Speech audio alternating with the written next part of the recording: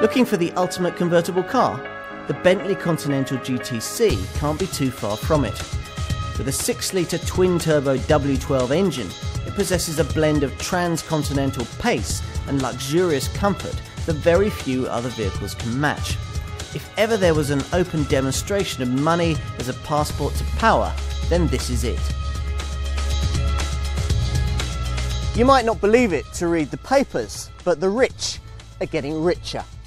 Forbes magazine reckons that there are 3 times the number of dollar billionaires that there were 20 years ago, the lot of them worth a combined total approaching $3 trillion.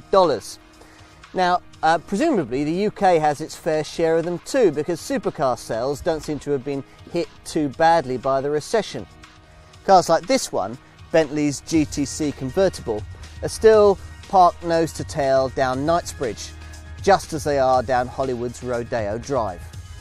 Now, this isn't always a good thing for super luxury car makers.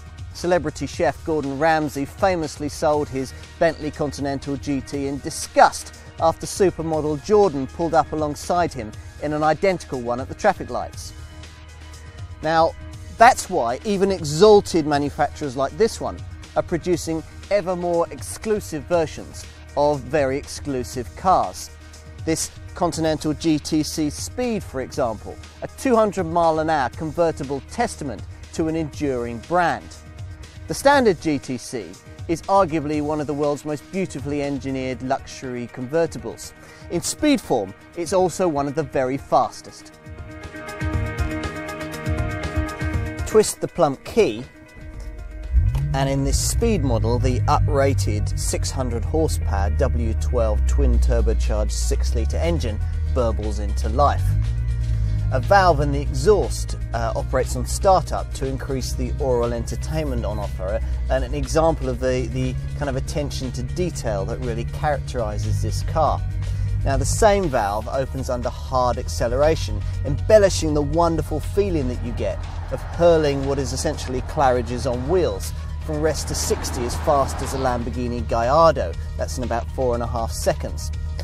Owners with access to an airfield, or who happen to have a particularly extravagant driveway in front of their stately home, can watch as 100 miles an hour flashes past in 10.6 seconds. And they can even see the magic 200 mile an hour figure register on the speedometer if they're brave enough. With 552 brake horsepower, the standard GTC model is almost as quick. Just as well then that this car features the largest brakes fitted to a standard production car. They're ceramic in the case of this particular speed model. Now, marshalling all of this power is a 6-speed ZF automatic box that can work either in fully automatic mode, or you can access it via these beautifully crafted, if not perfectly placed, gear shift panels behind the steering wheel. It sends drive to all 4 wheels, where an advanced traction control system is set to work in deploying it. The GTC Speed model, meanwhile, has a dynamic mode built into its electronics, which allows a greater degree of wheel slippage for owners who want to engage in a bit more spirited driving. The air suspension, meanwhile, has a CDC continuous damping control, which reacts to the driver's input, stiffening up the suspension when the car is being driven more aggressively. Alternatively, you can program it to one of 4 different modes.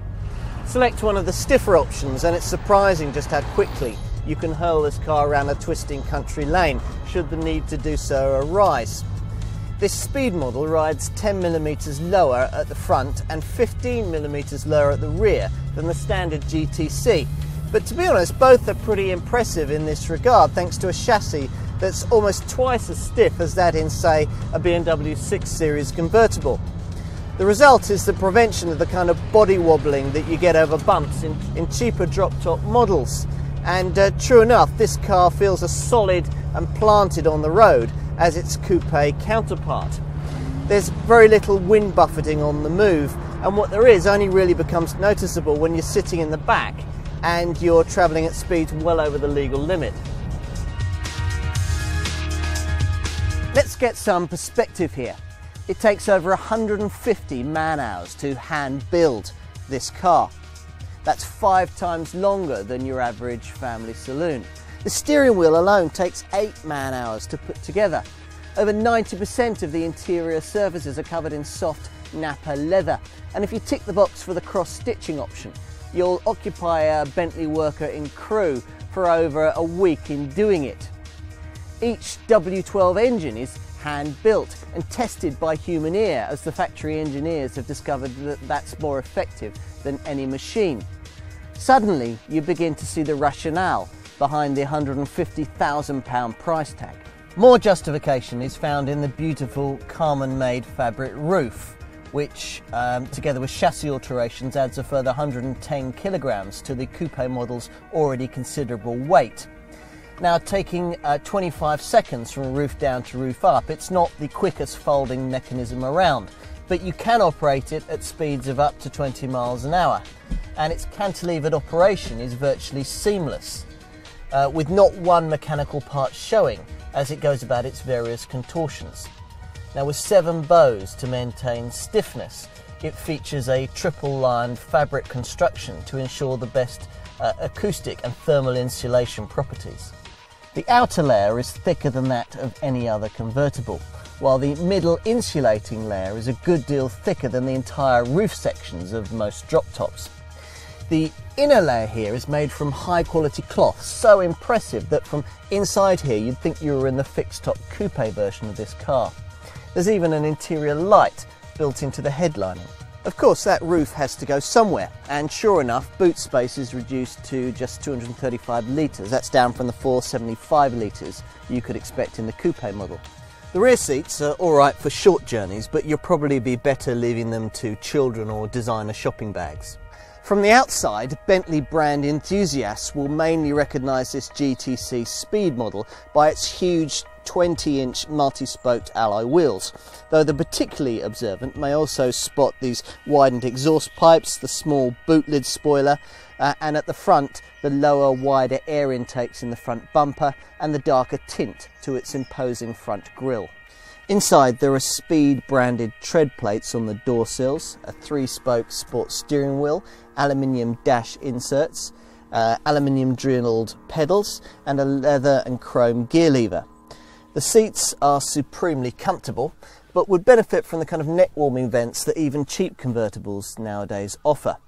The dashboard, beautifully trimmed in leather with a choice of either wood or this rather curious aluminium type finish, features faultless ergonomics that are marred little by the rather fiddly operation of the sat-nav.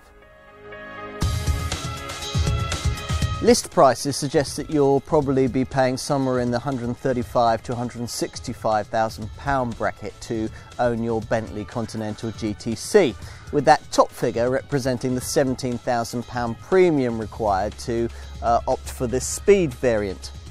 Now, for that kind of money, you could also be buying Spider versions of either Ferrari's 430 or Lamborghini's Gallardo, or for a little less, you could have an Aston Martin DB9 Volante. But none of these alternatives can really match this Bentley's majestic elegance, either on the road or on your driveway. Whether you choose the standard 552 brake horsepower GTC or the 600 brake horsepower GTC Speed that I have here, the standard specification is exhaustive. The driving position adjustment is entirely electrically operated, with memory functions for adjusting the seats, the steering wheel and the mirrors to your own pre-arranged requirements. The infotainment system includes a DVD satellite navigation, a 6-CD auto changer, a TV tuner and a screen that enables you to change your various suspension settings. The telephone system is voice dialing and can link to almost all Bluetooth enabled mobiles. There's also keyless entry, electronic climate control and a rollover protection system where steel hoops spring up from behind the rear headrests should the unthinkable happen. From there, the moneyed classes can spend a further fortune on the options list with items like this amazing Nan stereo that's fitted to this car that has to be heard to be believed. Now, it may not surprise you to learn that running a 6-litre W12 Bentley convertible is not a low-cost exercise. This Speed model pumps out 396 grams per kilometre of CO2 and is supposed to average 17 miles to the gallon on the combined cycle, but I think you'd be lucky to get that. It seems that the concerns about taxation and fuel consumption that are increasingly prevalent in other areas of the market matter less to cars in the exalted stratosphere that this one sits in. Mind you, when you look at what cars of this calibre cost to buy, it's little wonder that road tax bans and fuel consumption barely register. Even the small matter of depreciation, you should get about 58% of your purchase price back after 3 years and 36,000 miles, will probably barely register with potential owners. This Continental GTC is a wonderful achievement. It isn't too taxing to create a supercar capable of lapping racetracks at outlandish speeds, but to create one that can do almost the same while cosseting you in an atmosphere akin to a very exclusive gentleman's club is a rare feat indeed. Owning one of these is like having your own private jet. In fact, it's better than that because it's so much more usable, and roof down you can enjoy the journey so much more. It's a convertible in the best tradition, a true convertible, a Bentley convertible.